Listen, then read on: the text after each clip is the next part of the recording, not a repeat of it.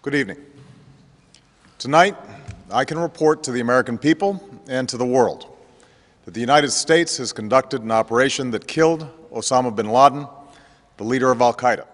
On May 2, 2011, President Obama addressed the nation on the death of Osama Bin Laden. Political science professor Alan Sachs gave his opinion on how Osama Bin Laden's death may affect the 2012 election and al-Qaeda.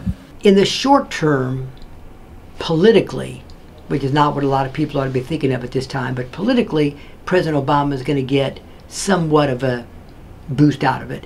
But what I've read, the boost is not that great all of a sudden. It's gone up a little bit, but not as great. I would have thought that it would zoom, Yeah. But it apparently has not done that. He's going to get a little bit of a political bounce out of it.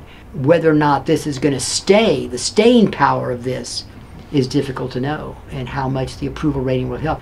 But more importantly, is what does it do to terrorism around the world? I think symbolically, it takes the wind out of it for a while. But I'm not as euphoric as a lot of people are that somehow al-Qaeda is now dismantled. I don't think it's true at all. So I think that symbolically, we've taken a lot of wind out of al-Qaeda and terrorism.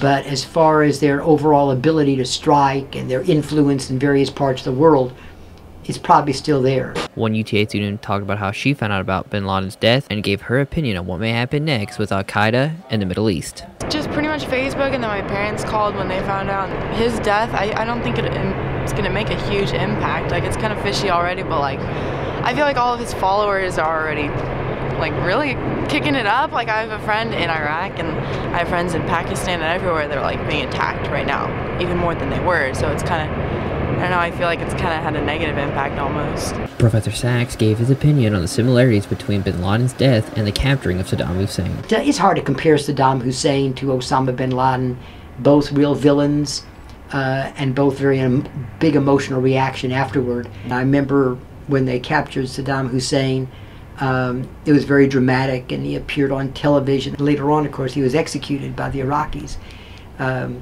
And it was captured on a cell phone, talk about technology. Not the actual hanging, but everything leading up to it at least was released. So pretty gruesome stuff.